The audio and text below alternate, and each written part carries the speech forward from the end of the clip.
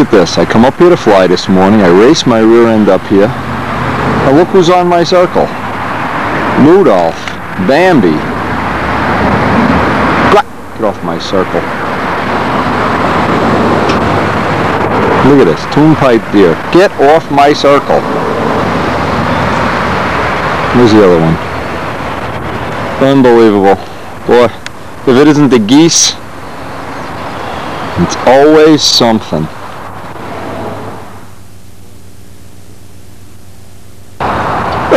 Gosky, you'll never learn how to fly as long as we're here. We're going to judge every flight. Oh my God. Unbelievable. There was a snapping turtle here one day. Look at this. I got to deal with robin redbreasts. They're getting even with me for not filling the bird feeder this morning. Yeah, I'm going to take all the worms out of the field too. Alright, let's get going here. Should be a good day. Now today what I did, I brought out a bunch of the old two-blade props. I had 3 or 4 that were made for tsunami. Obviously tsunami is no longer. So what I wanted to do is I wanted to try them one by one on the SeaFire, see which ones kind of worked well. Now this is one that I had cut down to 11/7/8 and it had a complete under-camber back end. I took a flight. This is the way things have been working. I took a flight on a brand new gallon of fuel. And I didn't, never checked it. I was in a rush to load the van. And here's what happened. And this can happen to you too. I have the fuel. See all the foam and fuzz in there? Well, you know what I forgot to do? I forgot to put the armor roll in the fuel. Now, if you wind up that you don't put the armor roll in the fuel, what happens is, and you can, I've shown this before, and I think Art Adamison is the one who gets the credit for this. Good old ordinary armor roll. If you've never seen this before, you'll be amazed. You put 2 squirts of armor roll in the fuel.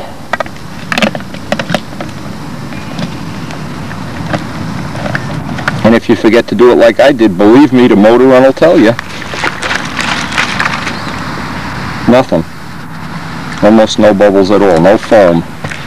Now what the indicator is when you're running a small diameter prop, where the engine is really cooking at the end of the flight and it's running hot, and you don't have the armor roll in the fuel, you get that where from the last maneuver on, or maybe even from some of the maneuvers on, it just goes leaner and leaner and leaner to the point of being ridiculous. So that's a good trick. That's one you don't want to leave out. Well, don't be like old-fashioned armor roll. One can will last you for a lifetime. Anyway, what's happening in the middle of this test program here is we are rapidly losing the air. It's starting to go bye-bye, so I don't know how much longer we're going to get. But I would like to get each one of the props on. I'm kind of settled in on the idea this plane is going to need about a 12 or a 12 1/4. And I have 2 or 3 more wood props I can paint up, but I really want to settle on the diameter and if I want them de-pitched or pitched. Well, I hope by the end of the day I have that information and I can go home and paint some props.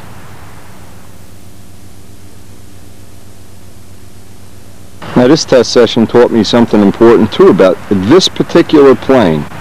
When you get in this prop's 11 7/8. When you get down anywhere below 12 inches, it really starts to get weak. Overhead 8, top of the hourglass gets very wimpy. When you get much above 12 1/2, it starts to have that feeling like there's a rock in the nose. And it starts to GP and need the rudder adjusted. So the conclusion I've come to, and I hope it's a valid one, is I'm going to try to get 3 or 4 props made up between maybe 12 and 12 3/8. And that should give me a good selection to start final tuning and narrowing this setup down before I go back to the double star. And that'll require the whole test to be done over again. Here, just in time to see the air go bye-bye. Look at this. How you doing, Og? How's your knees doing? How's the knees doing? Forget it. Well, we have lost. The air is the winner today. We're going to go home now. We got some good ideas where we want to be with the prop on this. And of course the next thing is find some props, strip them down, sand them, and get them painted to match the plane. Not a bad test day.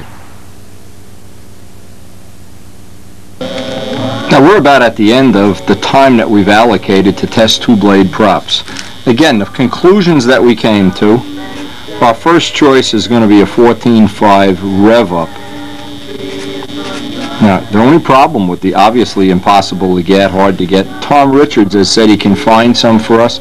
If I do, I'll be sure to pass them along. I did manage, through all the inventory that I've had, I've got four left, and I'm going to repaint a few. But what I did wind up today is, and what I'll call this would be the envelope in today's test. When I got much below 12 inches, right around 12 inches of diameter, things got real wimpy. Overhead 8 got wimpy, everything kind of got soft. And above 12.5 inches, plane started to feel nose heavy.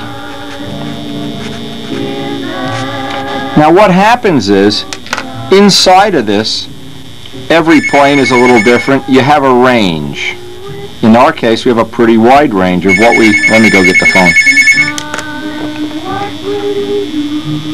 Now again, within that range, what I'd like to wind up with is a 12 inch, 12 1/8, 12 1/4, 12 3/8, and a 12 1/2. This will be, as far as I could tell, this would give me probably one spare. In fact, the spare is going to be an 11 7/8 because we don't have any more. But that would give me a total of 6 props. Look at this phone ringing today. Believe it. And what I usually have to do is make an interpolation, and this I do, kind of a seat of the pants thing. But when I'm developing a prop, runway air and circle burners, what I need to have is something that's strong to fly at the circle burners, so I need more pitch. When I'm out on runway air, I need something that's a little weak, less pitch. Now see, this is where a day like today came in real handy, is I can take from my supply of props, and I just happen to hit the one with the little red tips that were painted, was somewhere around 12.5 inches, okay, and it had some pitch carved out of it, so it was kind of wimpy. So what I'll do is I'll relegate this prop rather than trying to recarve it. This will be a runway only prop. Now if you're making a prop, before you even go to the nats, if you get something that you're happy with, say in confined air, this is the direction you're going to need to go in. You're going to want a little less pitch, a little bit weaker of a prop, and if you, on the other hand, if you're coming from, say, Massachusetts down to here, well, you know the prop that worked in Massachusetts, when you come to the circle burners, you're going to need a little more prop, maybe a little more diameter, a little more pitch, more drive. In confined air, you always need drive, and you have no concern with whip up. There's no whip up at the circle burner field. There's no whip up anywhere that the air is confined or there's trees all around. In open air, you concern yourself with the fact you don't want to overpower the plane. You're concerned with whip up. So these are the two factors. And if you know, for instance, when we're developing a prop at the circle burner field, we want one that's going to feel wimpy at the field. It'll feel just right here. If we're developing one out on the runway in Massachusetts and then we're going to come to the circle burner field, it better be super strong and overpowering the plane there, or when you get here you're going to die. And we had a good example of that last year when Mike Rogers came to the field and couldn't understand why the prop that worked at Flushing wouldn't work at all, and we just happened to have a spare 13.6 rev up that I had put a lot of extra pitch in on a hot day. Bingo! And he was very competitive. A couple things other than that to concern yourself with is heat. When you usually get to the nats, it's June, July, August. It's hot. The 3 H's, hot, high. Muncie isn't high, so it's not a problem. This you don't even care about. And humid.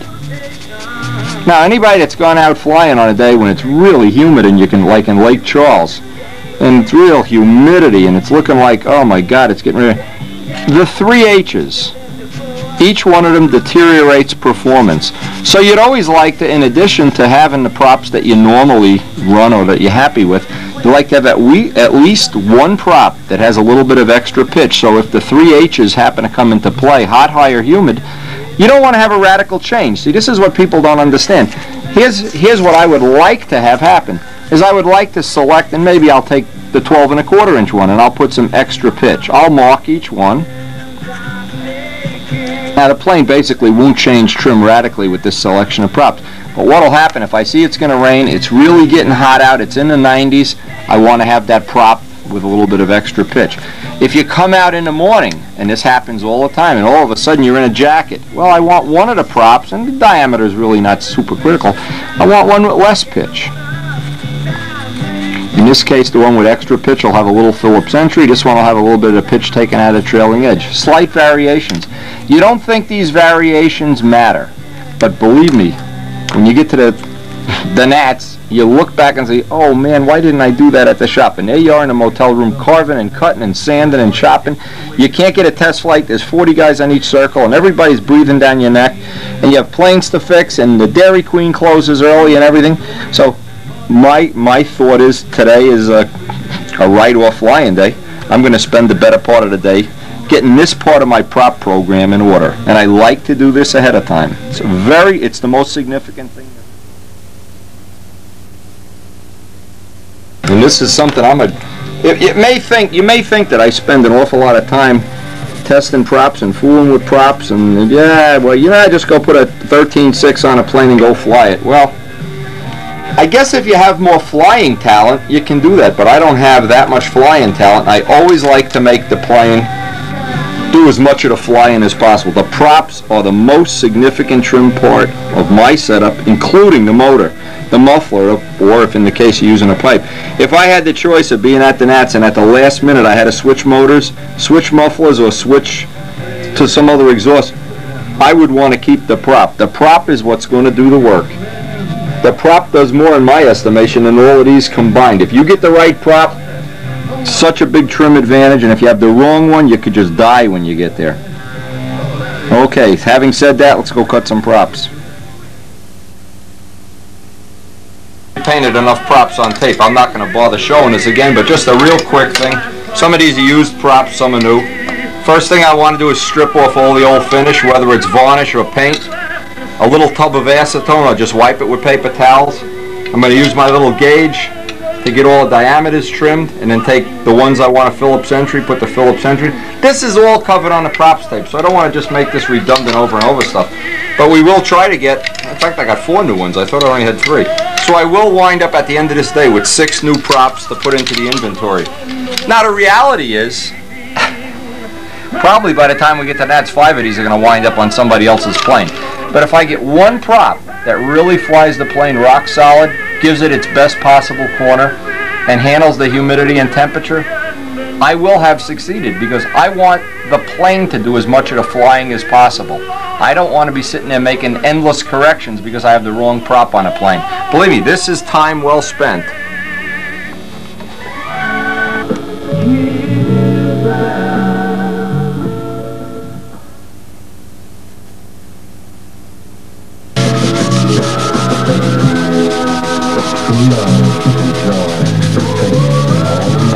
Usually the acetone will take the finish right off.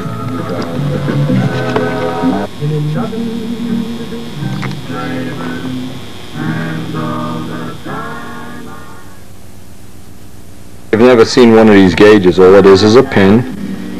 Insert in, and then I can trim the blades. I do it on a grindstone, sanding belt, whatever. And I have one of every size now. So when I put them all together, and they're all sanded down, I don't have them in order here yet, but each one is just a little bit length, a little bit different in length. And I'm from 12, I had to put them in order. See if I was cool, I'd have them all in order. And of course I'll mark them which is which. Now I want to make one of them with a Phillips entry, and I want to make one with a little bit less pitch, so I'll have the whole set complete. Now you also, another thing is you never want to have a razor point on the corners. You want to get each corner beveled just a little bit, maybe about 1/16 of an inch radius. Otherwise the paint starts to peel right at the corner, and you're in trouble. And a little bit of a radius here, not a lot.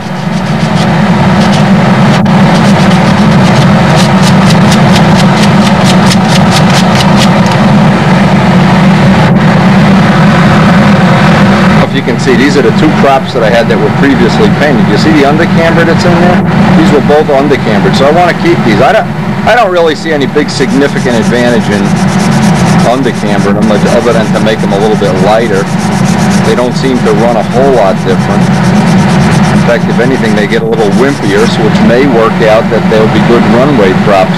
Just having that little undercamber. Now don't, if you're going to undercamber, don't make these things paper thin at the tips or they'll snap. Just, I'd say just the slightest little bit, a 64th of an inch is plenty. Now let's see if you can, just to get an idea, a stock one and an undercambered one. You see the extra curve in there? Again, this just shows I use props over and over and over again. Once you have a good prop, no two wood props are ever exactly the same. The grain is a little different, but this one that I marked, and where the hell did I mark it? Oh, I marked medium on it. It was a medium speed prop. This really was a nice prop for the circle burner field today. So this is one that I'll want to save out of all the koi varieties I have here. Always try to do is get a radius on the edge, no real razor blades, otherwise the paint gets so thin at the tip it'll start to fill up and shift, and if you're going to paint them, or obviously you could just leave the props one coat of clear and that wouldn't be a significant thing if you're not doing a semi-scale plane. Keeping that as part of the illusion is not really important, but a nice radius, and then of course each one balanced. Now this is what I love. Some of these props are really terrible. This one is really bad. Now if you were to put this right on an engine, you'd be having some stress cracks in the paint. In the case where I'm not trying to change the pitch, I try to take all the material, at least on these, on the wide blades, out at the tip. The closer to the tip, of course, the less you have to move and take off. But it's okay if you really have one out of balance, just try to remove it equally off the whole blade. This one was really bad. Now see, this is what I'm talking about wood props. If you only have one or two, if this was the only 14.5 you had ever tried, you probably wouldn't be happy. It's still out of balance. This is one that's going to need a lot of material. You can even feel it. But that's the way wood props are alive. Each one is just a little bit different.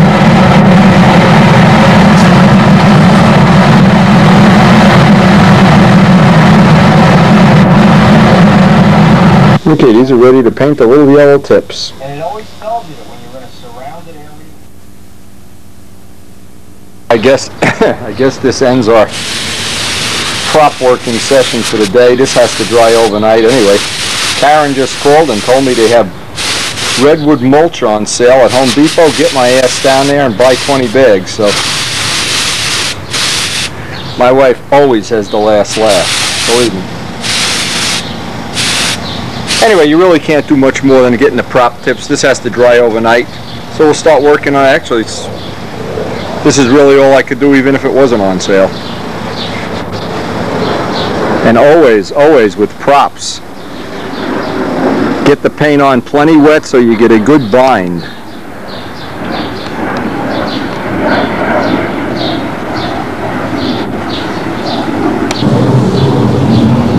Well, just gonna let these dry overnight. See you tomorrow. It's been a good day.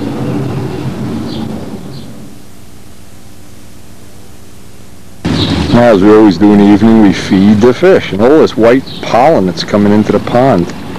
God, what a minute. Look at all the junk on the top of this pond. A mess.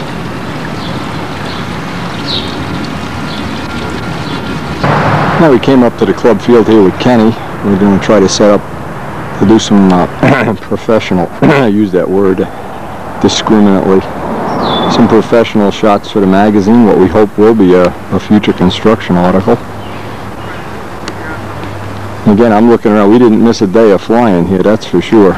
The wind has been puffy and forget about it. Anyway, we'll try to get some nice pictures taken today. Yeah, here comes the wind again.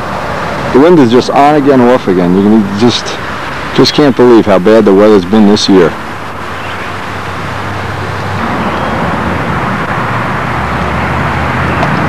Try to capture the fact that we know what we're doing here. Totally professional in every way. Oh boy, if only that were true. If only that were true. I didn't even think of it. I should have put the four-bladed prop on before. Hell cares. We'll get other pictures.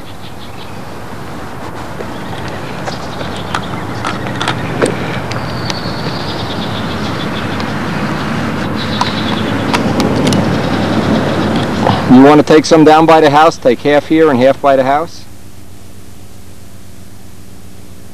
Need a wipe off. Get better with the cannons on. I'm sure somebody's going to break those cannons at the Nats, though, that's for sure. Yeah. I better make about 6 extra sets.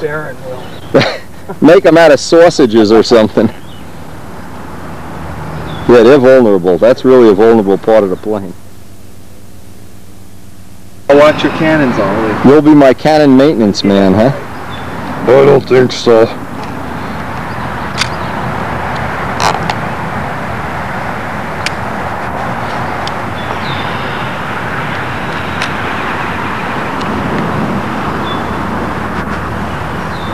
There's nothing like dealing with professionals in this hobby. And I can't wait to do that at some point in time. I can't wait to get paid. Okay, we got a little bit of time left here today. We did a nice photo shoot anyway. I want to get these back masked so that the yellow is back masked and then paint the black. The next step.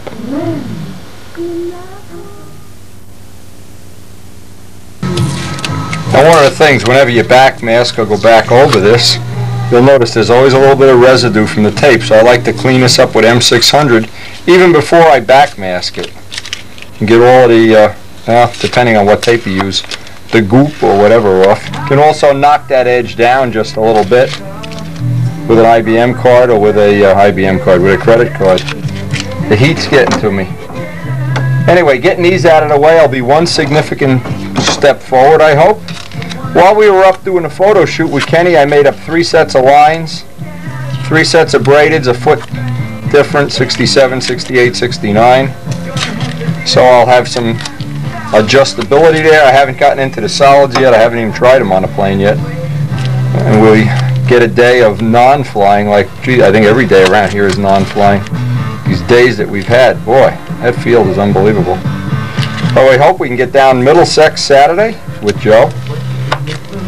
And then the weekend after that is going to be the Circle Burner contest, so I'd like to start to get some final trim on this.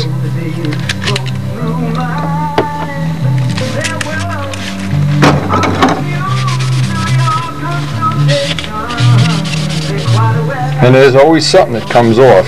Yep, this one's got some real goop on there. You can see the goop. I don't know if you can see it up close. This stuff. You don't get that off before you paint, it's a real problem. A lot of times you just let the M600 soak a minute. It'll get that off. Even if you're back masking a plane, you don't want to bury that into the paint.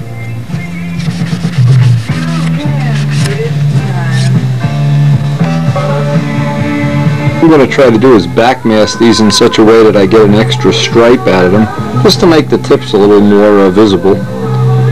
Even though I don't really like the idea of having to fly this on a 2-bladed prop. Well, we haven't tried the 5 blades yet, and we still have to up-pitch that 4 blade, so, but I really, even this, even a little detail like this, I like to make it as nice as possible.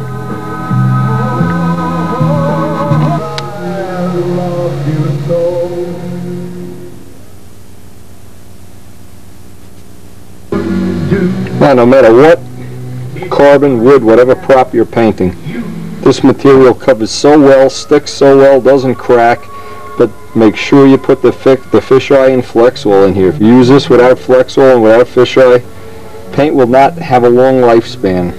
So, and I always mark the jar that I have this mixed in. Always mark it. Yeah, I always have that marked for the props, so I know what it is.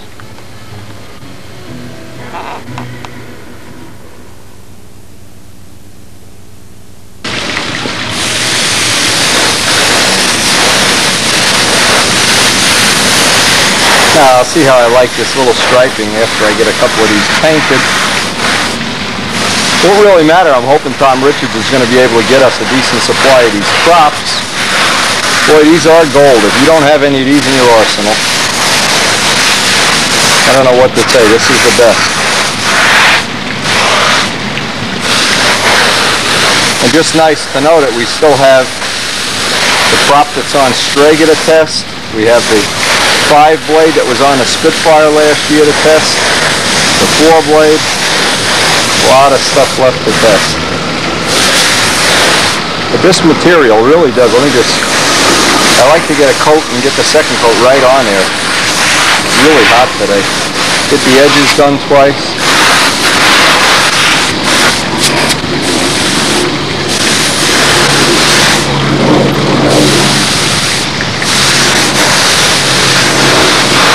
Actually, this is probably the hottest day of the year so far.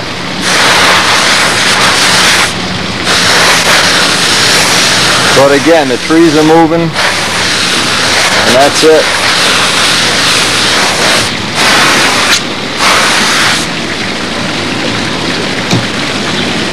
Little idea how nice that paint lays down. It really does lay down nicely.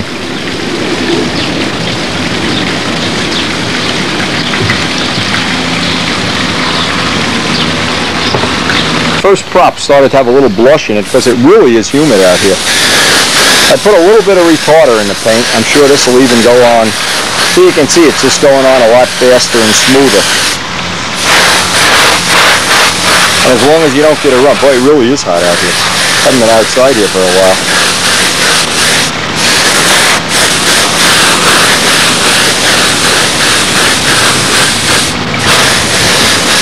But this material, this black acrylic, if you've never used it, even if you use it on a whole plane, it really makes painting props real nice.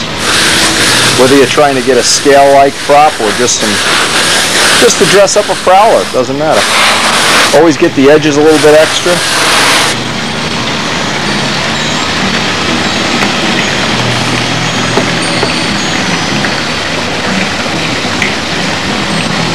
Okay, all these little suckers are going to sit out here and dry.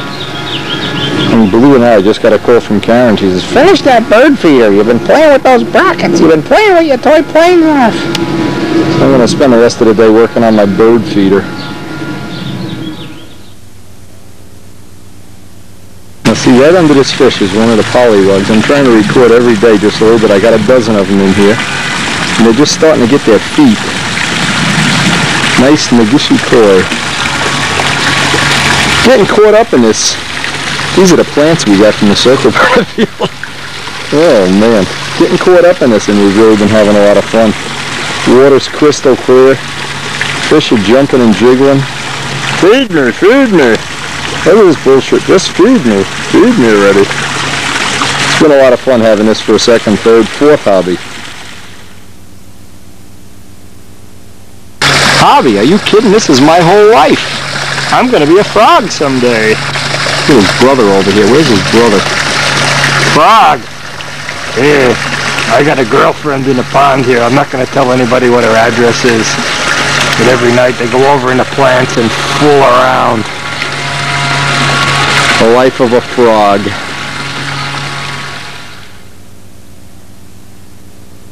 Today, no chance of rain. Beautiful day. Get the plane out. Stun heaven air. Look at the rain coming down. I was in the middle of a flight and it started coming down too, so. Now we're going to find out if this canopy is waterproof. Look at it, even beads of water inside of it.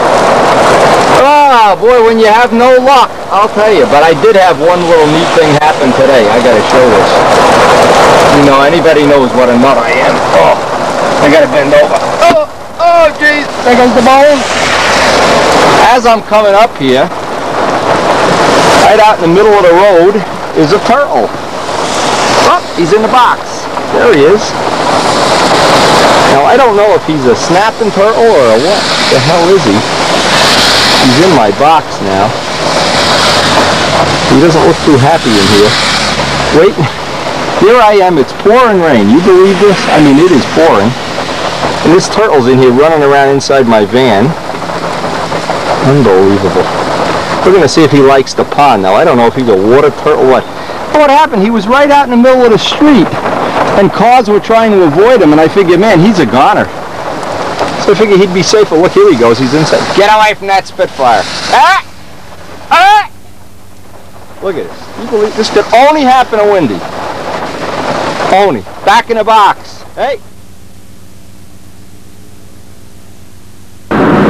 Yeah. If you really loved me, you'd build me a ringmaster so I could learn how to fly. Be the world's first turtle in the Hall of Fame. Anyway, this guy, I don't even know if this is a snapping turtle or what the hell he is, but he's been crawling all around a van for the last hour. You know, he doesn't want to come out to play. Yeah, I'll just bite you if you don't let me go. Anyway, what I'm going to do, I'm going to bring him down to the pond. I don't know if he's a water turtle. If he isn't, obviously I'll have to bring him back. But if he swims, I'll have to make him a little island. He definitely was a goner. I rescued him from the tires of death here. Anyway, it's amazing. It's amazing. You go flying and the things that happen to you.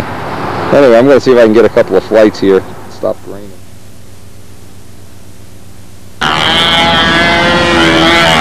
Now, it looks like it's going to be a nice day at Middlesex. Boy, did we get caught in the rain yesterday. Oh, what a mess.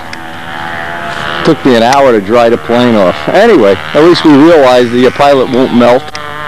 Joe's already here. The turtle's already in the pond. I got up this morning, I couldn't find the turtle. Maybe he got out and escaped. I don't know. We don't know. It's the mystery of the pond. Anyway, Joe has made up a whole handful of props when we walked our equipment over here. He made up, and I'm going to get him to try to explain these, and we're going to try to do some testing on these today. While the air is really unstable like it is now. It doesn't look like a day to practice patterns. I can see the wing rocking from here. But anyway, it will be a good day to test some props and maybe come up with some more information you can use, or something you can do to save you from doing something redundantly that we've already done and spent the money and spent the time. Anyway, Joe's already getting a tune-up flight here, and we'll see what he's got as soon as he comes down.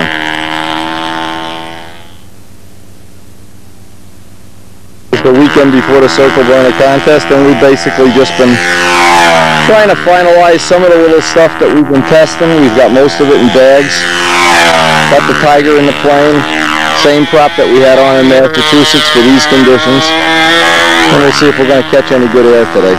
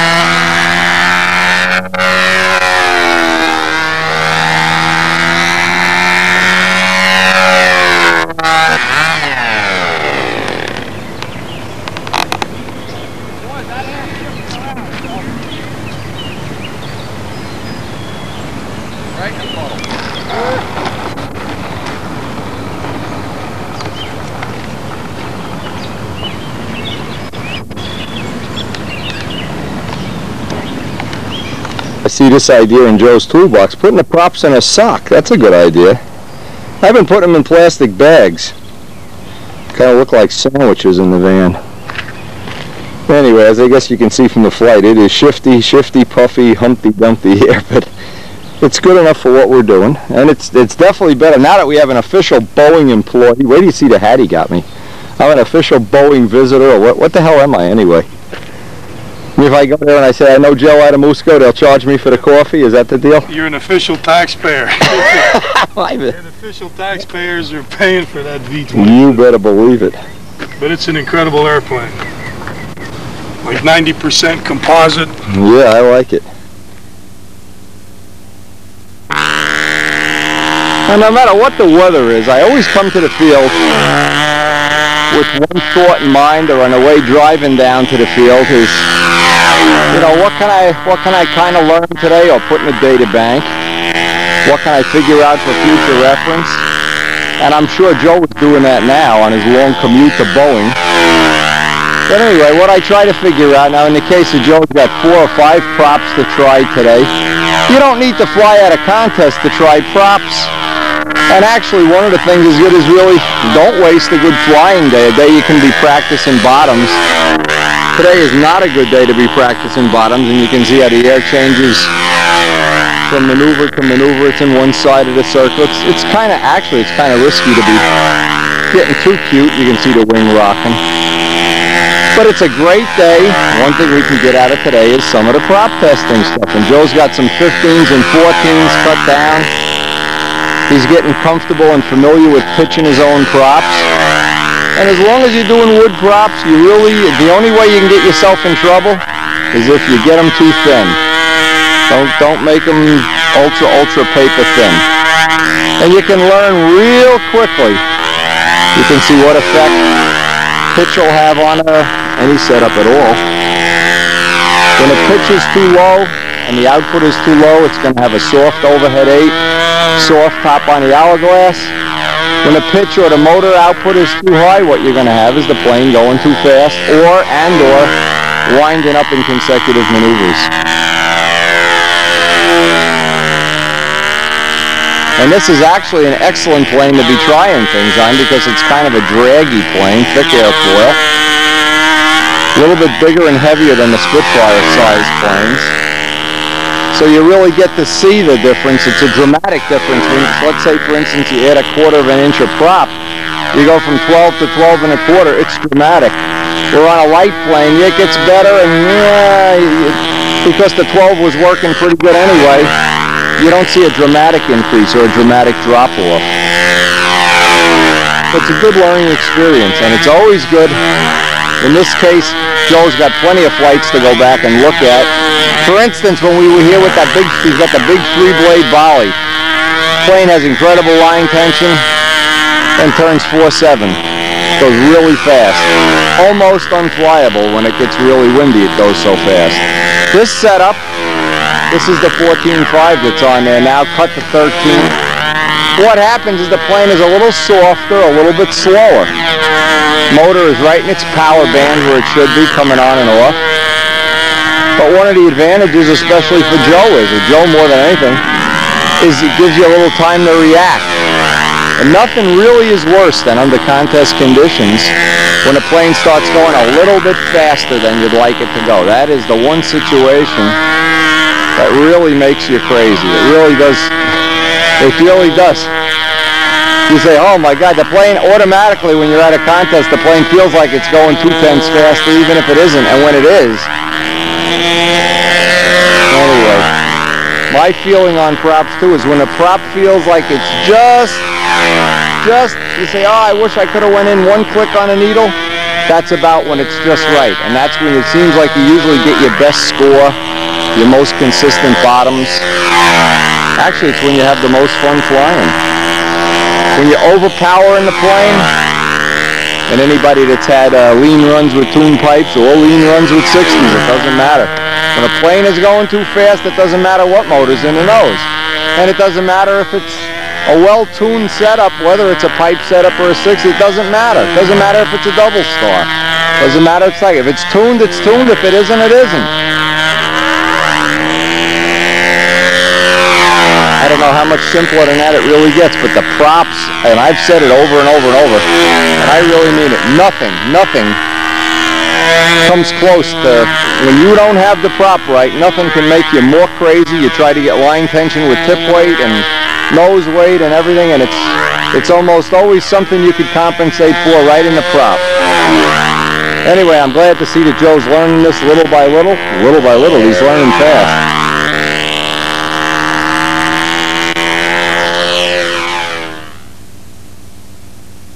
Anyway, we got a new guy in the club that said he would meet us down here today. He's really just learning how to fly. He's got a profile.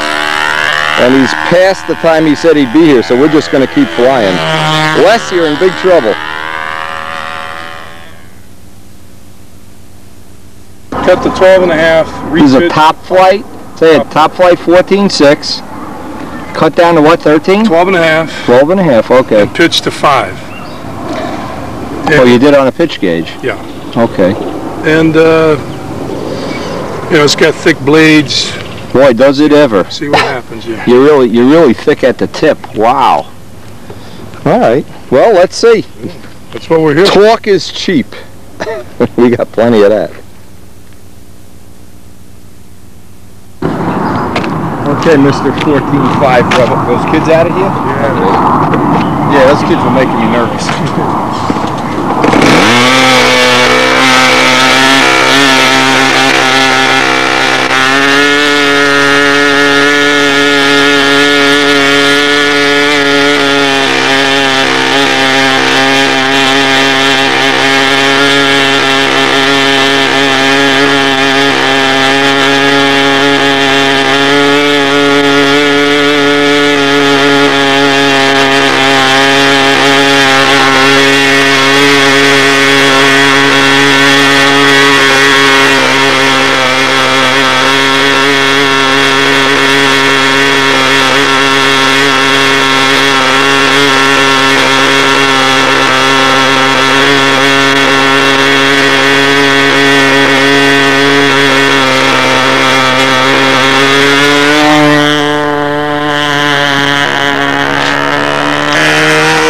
Anytime you have a really strange prop, new prop, something you haven't had on a plane before, in this case, let's see what he got. He can't find the wind.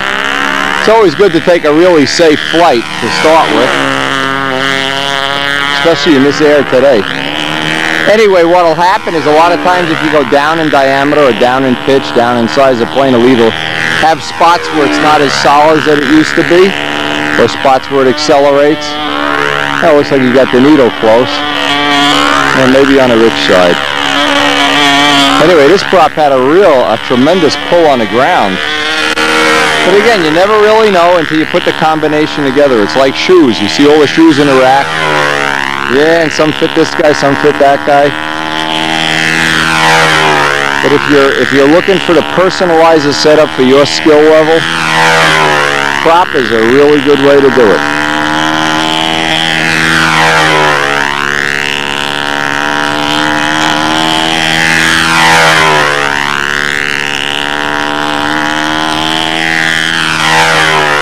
Now, a lot of times what you do is you get a prop that has a little more pitch in it than what you're really happy with. Let's say it's a 13.6 rev up, which usually has a little more pitch than necessary. And you really can't go home and change the pitch. You can add a head gasket, usually, and that'll soften up the power. There's a lot of ways to do it, but if you have a handful of those props all cut and shaped and with the pitch cut in and pitch cut out, you get that it's a lot easier to change the prop than the head gasket. Unless you have one of those crazy windy spinners with 27 screws.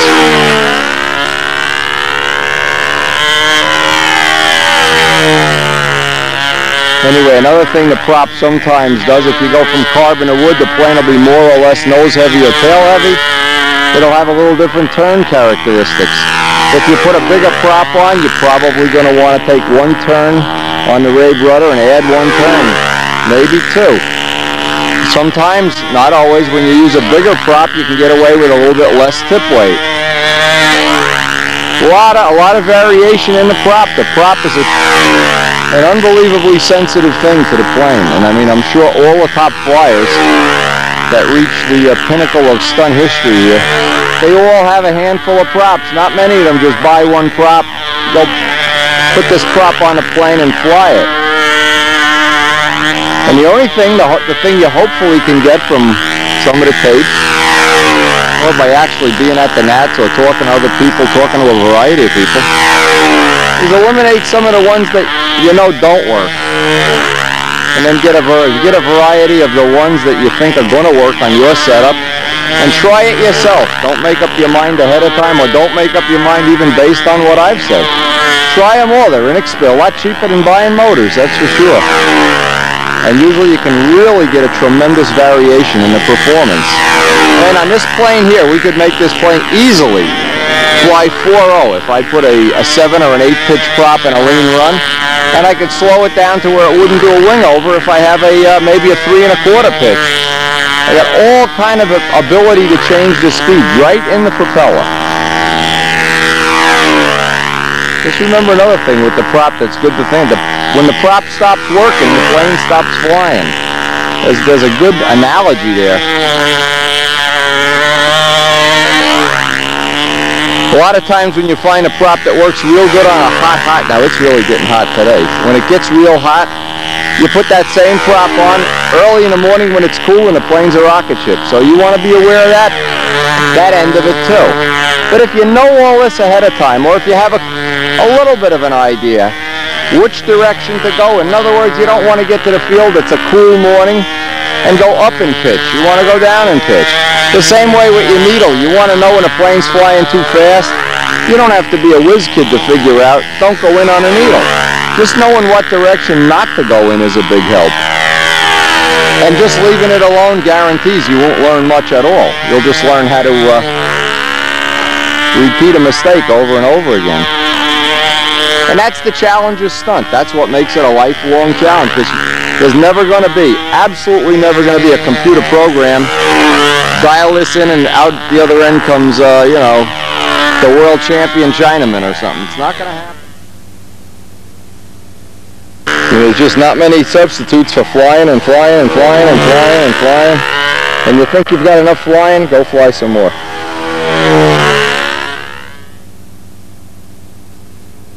You know, cut them and... Oh, and see if they'll, yeah, cut them. Yeah, because I know they're longer. Here's what happened. This is a good tip, too.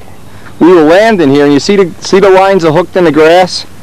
Now, Joe had his lines up here, and they were laying up on top of the what looks like grass anyway. And what happened is I come along landing, and the tail wheel or the carrier hook, as the case may be, did this to his line. So now the key is, and I throw the lines away. Don't try straightening them out. I can't even remember who out at Flushing had a set of lines. I was going to fly his plane one day, and I walked you couldn't even walk them out. Right. He's, oh no, they're fine. They're no problem. I won't mention any names. Look. Yeah, it's a good idea. Anything even close, just replace them. I still have the solids if you want to pop one flight on. You never flew this on solids yet, did you? What length are they? 69. Decide now whether I want to. I mean, you just plane on these longer ones. See how it is. You lost the handle setting either way. So what's the sense, you know? Now just let me see how much longer these are. Well, I can cut them down in 2 minutes. That's no problem. Yeah, we're having a pretty good session. Joe's been working back and forth with his props. Jimmy D is here with his old-time ship, and he's got the soon-to-be world's record holder carrier, 60 carrier ship. I don't know if he plans to fly it. The guy is here with the Spirit of St. Louis again. Maybe we'll get to see that fly again. Anyway, that's a nice little plane. He's also got a little Ryan, kind of a little Ryan plane over there. And of course, we're still waiting for Les. He came here for flying lessons. We'll give him flying lessons. First thing we'll do is send him to McDonald's for some soda. Hey, Jimmy won oh, that's cute. Jimmy won Massachusetts with this, giving us the optional very low bottom.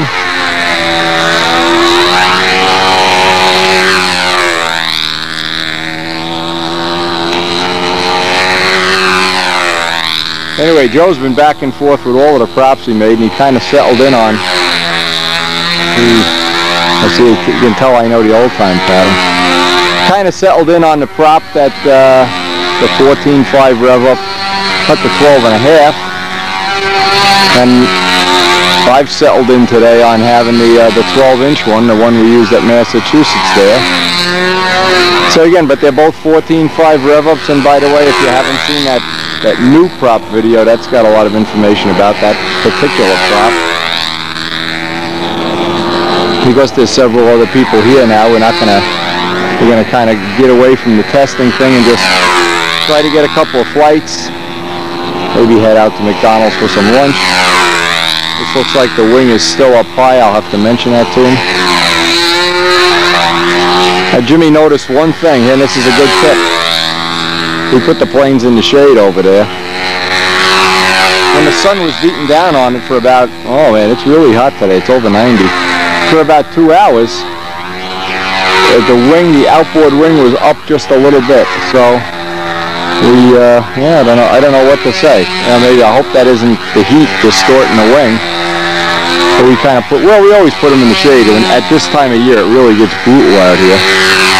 Plus, to add insult to injury, you're over blacktop and whatever.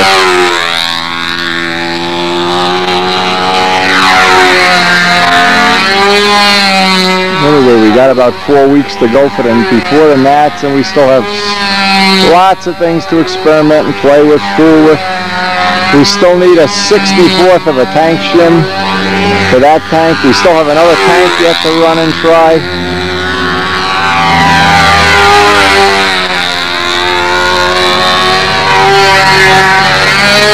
And we still got to see if when we go home the turtle ate all the fish. Or if we can even find them. I have a feeling he got out of the pond last night and it's history. I gotta count my fish when I get home. Hey, and tomorrow's Father's Day. Gonna have a family day, and they're gonna treat me to going over to this guy Lou's house that has all the koi fish, and let me pick out a Father's Day fish. Can you believe that? Anyway, been a good day so far.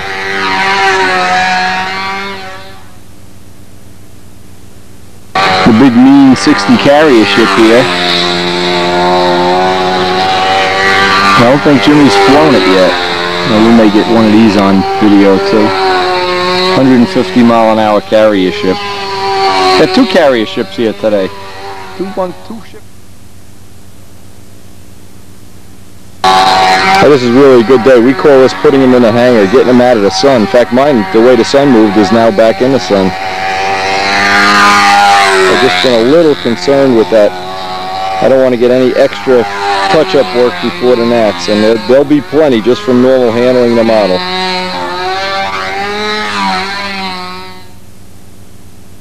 That's nice. What is that, your own design? That's a baby bullet. Oh, I get to. 37. Cool. Racing plane. Yeah, it's cool. Trick 15? Pardon? Is that a 15? Yeah, that's a kind of 19. Oh, well, that's a real antique engine, huh? Yeah, I just stuck it in there. I wanted to see what happens. The camera. Did you fly it yet? No, I never flew it with the camera, and I flew it with the other 15. Well, Jimmy's going to be down soon. If you want to take a flight, let me know. I'll give you a hand. We got to get something to drink with Diana. The endurance guy? How long does it go? I don't know. I never flew it yet. I brought it over here to play with it today. Cool. What is that? A Y? A 21? Yeah. An HP 21? It's got a rotary disc valve in there to make it 4-stroke instead of a. Yeah. It's got to be quiet with that little muffler, huh? Yeah, it's very quiet. But I can't get the goddamn. It's brand new, and I run it on the bench a few times. Yeah. It's brand new, and I can't get it started without a starter. One of the Mary Knight, one of the ladies in the club has a 4-stroke, I think a Twister or a Banshee or whatever. Yeah. That runs real nice. Yeah. I'm hoping like to get good gas mods. So the propylene oxide adds to the overall mileage, huh? Yeah. I wasn't aware of that. Good to know that stuff, though. Yeah.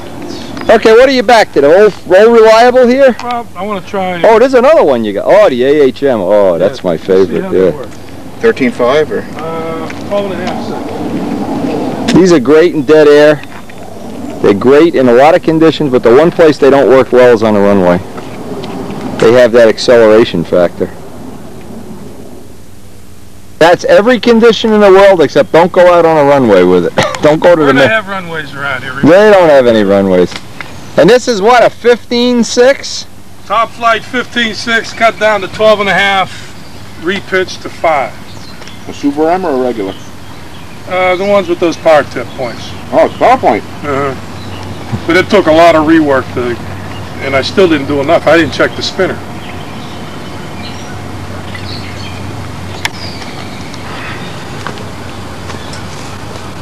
What are you going to do? You're just going to fill a tank now? No, I'm only going to put 2 ounces in it because I'll take off. 2 ounces? It'll run for about 3 days. No, I already got 2 ounces of that. We charge by the minute, you know. You want us to time it? I'll put a clock on it. Get it told this is like an endurance plane. We're having some kind of event here for endurance. Yeah, Brian's having it at one contest for a fun thing. Yeah. And what's the rules? Just whatever you want to run, but it's got to stay in the air or what? Any kind of motor, 075 to 44 ounces of gas. So you got a carrier hook on there, Joe? Okay.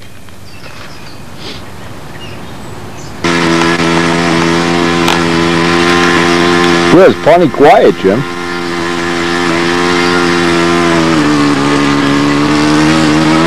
That's got the rotary valve, right? That's not a... Was that an HP or? Yeah, an HP 21. Yeah, they got the rotaries. I want to see that then. I'm thinking of getting 2 of those motors to fix the Tiger Cat. It sounds nice. I don't know how much power it's got. That Musco looks like he's straining to hold it.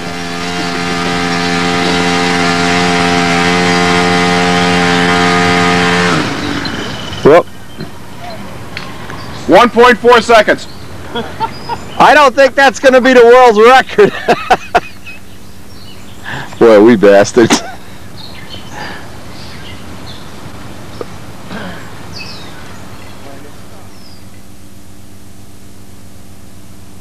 Wes, he says he's going to be here at 8 o'clock sharp. What time is it, Jimmy? You got to break this guy in right. 12. 12. 11:48. Hey, Wes, you're a little late. You're a little late, baby. We're ready to go home. Finished 6 o'clock. No. The work doesn't come into it. How you doing? Good, how are you? How's it going? Jim. You're out of 35 plane now. No more of these silly half-A trainer things. All right, that looks nice. It looks nice. This is your first 35 size plane? Yeah. Okay, great. Ooh, nice weight. Yeah, he's a good builder. I think it's too heavy. No, it's just nice. Now, anybody doesn't know Les. Les mistakes and I know where. Les is learning. What did you got to learn today? Outside loops? You learned loops last week, right? Yep. All right, so we get outside loops today. Should be no problem.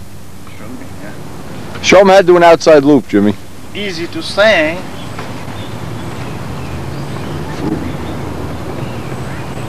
Balance okay? Balance is around here.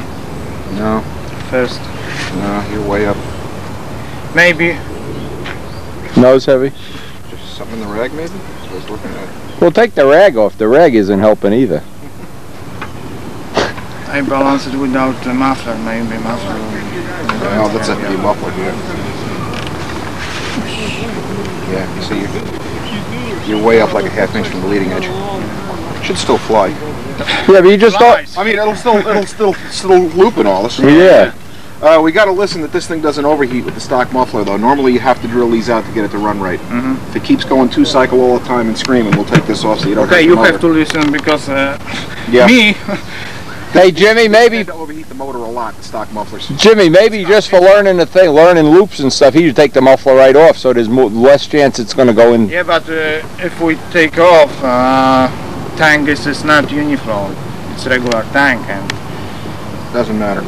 You do just what you did, but you plug the top line. Leave the bottom line there. That's what they call semi-uniflow. That goes to that corner. It'll run fine. yeah. But look, Well, we gave Les a couple little basic flying lessons. He's doing consecutive loops now, but he's not ready to go inverted, so I don't want to obviously not push it. And he's a pretty aggressive guy. He's a guy you're going to be seeing more and more of. This is the first plane he built, and it looks fine. The first 35 plane. It's flying good. It goes around the outside just fine.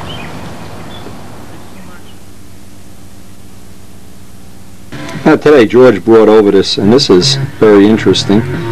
Jimmy made this a Hemi head. It was a squish band head. It's a double glow plug head. It's a little bit heavier than a normal head, so should we want to add nose weight to any of the planes, now we have a good way of putting the nose weight on the plane below the center of gravity. These heads, you can see how big the fins are. They're about 10 grams heavier than the heads that we have machined all the extra material off. So that's one extra trim thing. We also made up another, and you had George anodize these. Another muffler. This is for the double star when we actually get to put it in the SeaFire, and we're sneaking up on that day right now. I still want to finalize a few things with the Tiger, and I want to get one more spare Tiger, and then the plan is to go from that day forward right to the Nats with the double star, assuming that it's going to be an improvement with the 2 ounces out of the nose.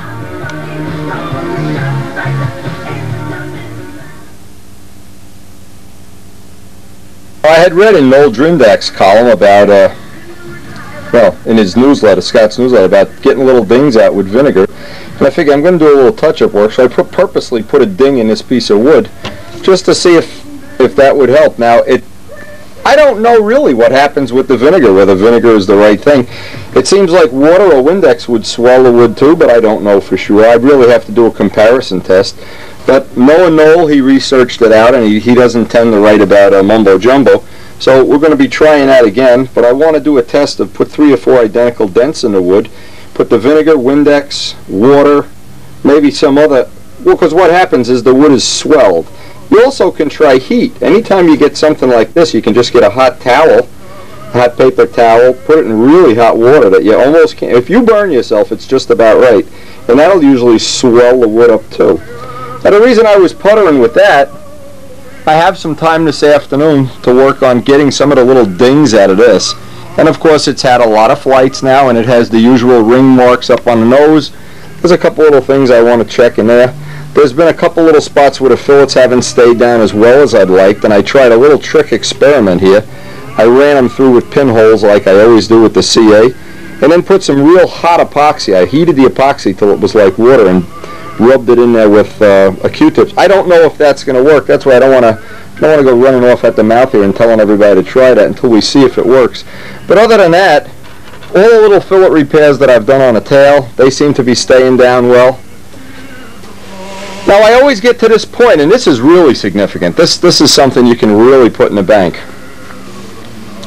Every year I go usually buff the plane out what I call a rough buffing, somewhere around, a little junk on the wing here, somewhere around maybe March, maybe February, I don't know. But then what happens as time goes by, as a plane sits out in the sun, you do lose some of that shine. And you can see here we've even lost some of the gloss. Of course it comes right back. And all you need to do is spend some time. And I've been puttering around with the Gorhams just to see just how much time it would take to bring up one of the open bays, bring up one of the areas that had been, you know, not in perfect condition here. And it looks like this paint is still on the soft side. Now it could be that I'm misunderstanding this, I'm misrepresenting it or something. That's really only 1 month.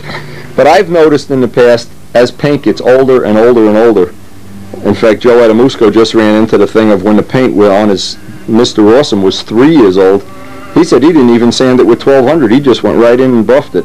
Well, I've still found there's a little advantage if it's rough or if you have orange peel to using the 1200, but the Gorhams really will bring it right back up. And this is the advantage of dope. This is the reason I like to stick with something that's the devil that you know, not the devil that you don't know, at least for now. Is you always get to a point with this where now we're coming up a month or so from the Nats. What I'm going to try to do is wait for about 2 weeks before the Nats, a week before the Nats. Then a day that's unflyable, of which we have plenty. I can sit here and do all the individual bays, get all the little edges, and see these edges have stayed down pretty well. I'm really happy the way they've stayed down. The tail fillets have stayed down pretty well. There's been a lot of little spots, little touch-ups on the numbers and things that I wasn't crazy about. Again, average people, this is not going to make or break their day, but I'm really trying to make this one of my best efforts, and I'm really trying to put in all the extra time to do all the little things that'll make this just a little bit, one little step ahead of or better than the Spitfire, or actually, I'm talking about better than, all the previous planes I've built. Notice what I tried to do. I try to pick a spot on a plane where I know outboard wing should have plenty of paint. Always take plenty of gorms, and I'm going to see if I can do this without actually sanding it down, just by buffing it. But again, you really stack the deck in your favor if you can get it, if it's possible, to get this, I would say, between 2 weeks and 1 week before the Nats. One of the reasons I'm trying to get a little bit ahead on this is there's other things I want to develop. I still have to do my 5-bladed prop thing. I still have props I haven't painted. I still have a motor I really haven't even set it up. But anyway, even if we go with less than the spares that we really need, we'll have the time between the Nats and the team trials to work on them. But I just want to give a little idea of just about how much time I really would spend on each panel or each area. Now, I like to do it in one little area at a time. And of course, you can go buy $1,000 worth of material, custom car stuff and everything. You're going to wind up with liking gorms the best. I'd almost guarantee that. Anyway, once I can see I'm getting scuffed down, and usually the stuff, it's amazing that it does come up this quickly. Yes. And all you need to do to see if it's worth doing that is compare it to the bay next to it. In this case, that's real easy to do. Let me just get the rest of this junk off. If you look at it real close, the bay that I did, the bay I didn't do. It's really a lot nicer, and no matter what angle you look at it, it really does have the gloss. So I'll put it around the rest of the day, just try to get some of this done. It'll give me a little time if that time frame between the week or two before the Nats, I don't have a lot of time to do this, I'll be a little bit ahead. But if I had all the choices, which I always like to have, I'd like to do this between 2 weeks and a week before the Nats, and you'll get the best bang for your buck, or buck for your doe, or doe for your deer, I don't know.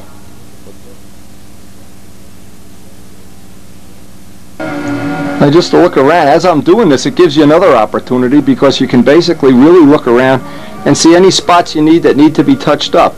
There's never a time when you're done touching this up. You can always go back. Now I've noticed a little spot at the bottom of the roundel. Of course, the 2 little dots in the fillet where the paint is buffed through. There's a couple little spots here. There's also what I'll call, and I'm going to try to find one here if I can. Here's one. Just look down this real, let's see if we can go through this real slowly. I can't really see. Right here is where it is. You see, it's a wood seam. Now, if you want to get rid of a wood seam, what you have to do is get a sanding block and some 1200, because the clear actually has a ditch in it, and you can black out the clear. Once it dries up, and then you can rebuff that solid right through, and that'll be hopefully be perfect. Anyway, these are just some tips you can use to get your plane in the front row. Look at what's out here. Let's see if we can find him. Where is he? Okay, there's a fox out on our field now. That's the only fox should Go ahead out there, Bobby. Go ahead. Don't worry, they don't bite. Oh, they won't bother you. What is it, a 35? No, it's a red fox. That's only a pup. Tell them they don't come out like that unless they have rabies. That's only a pup. Robert, he's gonna kill you. You don't like that red? Look at this. He's kicking all his fleas on my circle. Look at this. Yeah, it's only a pup. Jeez, we got deer, we got foxes, we got turtles. What the hell else is gonna come out here now? It's only a pup, Wendy. That's a baby, yeah. Yeah, pup. Go ahead, get on your bike and go chase him. Wait, Robert, go get him!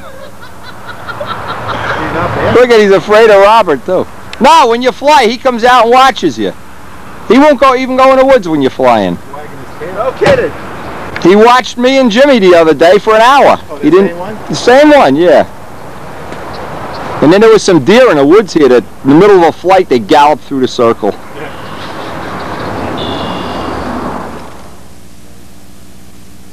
Sabatino, the Fox Killer. Oh no! Let's see the new product. Product review. What's this? This is just a tank mount. That tank? Okay, profile tank mount? Yep. And how does it work? Phenolic now, huh? Okay. You need to strap the tank on there. He had it glued. Okay. Glued. And these little guys for the motor mount pads? Now he had to make some of these with the offset too. Yeah, I don't. I guess so you can move the tank up and down. You see, here's the thing. When a guy is trying to make a product and he's close but no cigar, he's not got the area bigger than the motor mount facing. This area here should be half-inch further forward, so you have a bigger footprint, Right. and it would be better. Right. This is no better than just mounting the motor on, because this is as hard as the motor. Right.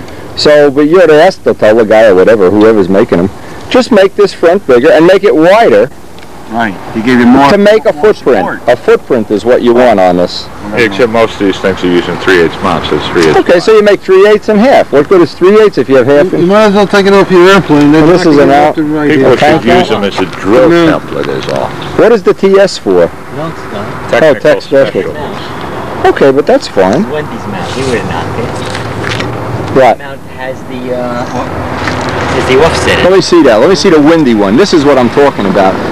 This gives you a bigger footprint. That's the whole idea of doing it. The idea, if you only make it exactly the size of the mount, there's no purpose to it. See, he'll figure this out eventually, but no, it doesn't matter who makes it. If you make aluminum, see, when I made aluminum pads and you make them the same size as the motor, there's no value to it. Do they have an offset? He could figure this out, though. I'm sure he will. If he's doing CNC, you just program that in. Yeah. Right. What the hell's the sense of... My product doesn't have any offset. All he's got to do is You don't CNC need this offset the material motor. up a little, man. Right, It's yeah. perfect, yeah. And you don't need Where'd the Fox go? You guys No, the run the motor's gonna Fox off? grind itself He into ran off the the wood. road. Well, then you just Jeez. use two straight... Pieces of aluminum. I gotta go These do are brickwork. pre-drilled, Can't have any pre-sized. more fun today. Use it as a For my Father's Day present, the kids got me 5 more Japanese koi, so there's 11 in here now. And last night, honest to God, this is true, the turtle came out at night and he was swimming around and going crazy here. I couldn't believe it. And we have outdoor lighting too now, so it's really been fun. These are the plants I got this morning from up by the club field. A lot of this stuff came from the club field. And we're just basically having some fun here. We're going to try to work on a profile for Kenny today, if he ever gets over here. Hey, look at this guy. Profile king. Wendy's is better. Profile king. All right. What is this, a Banshee anyway? If you remember, Richie Tower was playing around with something called Good Vibrations, Right. and he built that 20. Oh, right. This is the polywog wing. Polywog. Right. If we don't have enough polywogs around here. And Bobby Hunt had built this stuff Okay. for him, and I got it from Richie years ago. So since I need a profile, what I did was Yeah, good choice. I have the drawing. What I did, I just made a profile fuselage, the same size as the drawing. Motor mounts go back to about here. What seems to work, what figures as just an eyeball thing for me, I run the motor mounts back about as far as the tank would go, and that seems to be about the right amount of motor mount.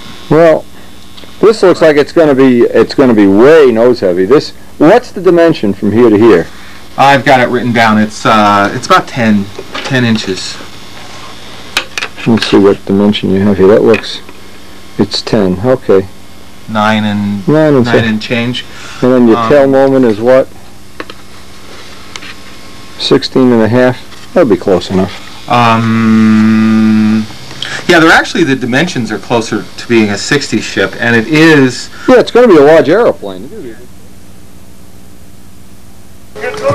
Okay, this is an unequal panel profile, so what we're trying to do is get the bell crank. Let me show. So the push rod comes out and doesn't rub on the side of the body. That's cutting it close, but that's the only way I think of that you're going to get this and still have a forward up line. My plane's sticking out here. Remember the big yellow one I had with the big wing? What are you working on, Jim? Making lines? I was just adjusting the carrier lines a little bit. Okay. I had to run it with an extra. Let's see if we can get the bell crank in here for Kenny. Another Kenny? Another Kenny. There's too many Kennys. I just want to ask you if that's Most ready for pennies I know silk are speed very now. I mean, I know I got a dope. Corsair. No, it's terrible. This is absolutely unusable. You got razor edges here on everything. Jeez, now we're over sanding them. Oh my God! If you put silk spray on this, it might tear just from the shrink. There's no edge. There's no radius on that at all. Round the shit out of them. Hold the wing. I'll do one for you. Just hold the wing. That's the single most important thing. Is hold that wing. That's got to be round, dead round. I mean, not even just a little bit round. Okay. I got some of those, you know. You could take one of these if you want. No, if you need a hand, Ken. No, I want to get that he knows. Hey, maybe I get him to do it for me. Better yet. You go. Well, you go to Andrea's and got a lot of time, Wendy. You go to Andrea's and get the food because I'm getting hungry. Yeah, that edge now is how it should be. Especially here, if that's sharp, there's nothing you can do to repair that once you tissue the plane. Well, I didn't want to do it. Yeah, that's super important. Super important. Still got a little bit of a bow in it. You've been putting ammonia on it? I did. Take ammonia. Just soak the whole thing with ammonia. I did it with Clorox. Yeah. Well, ammonia is good. Considerable amount of weight. Yeah, well, I did it 2 or 3 times. I got most of it out, but it still got some. You still got some though. You know what? Ammonia is so much Should I try to get it out? Ammonia is the best. Ammonia. And do it outside so you'll choke to death. What happened with Yeah, ammonia. It really was awkward getting this bell crank. Well, let's see if we can line this up. I know there's a lot of different ways to do this, but we want to get it's a profile body and not have the push rod run into the body and not have to put the bell crank bolt sitting out in midair, so I think this will be okay. All right, we're ready to join this up and get the alignment. You get the epoxy? I got epoxy. Okay. Is babysitting this. Let's show what you're doing. It's just we've got it glued together and we're just waiting to see, looking down at sight. In fact, I'll sit on the other side of the room. You just hold it straight. Point the trailing edge right at me. That's going to be real good. Just babysit it. While the epoxy kicks off, and then we'll set up to do the fiberglass work.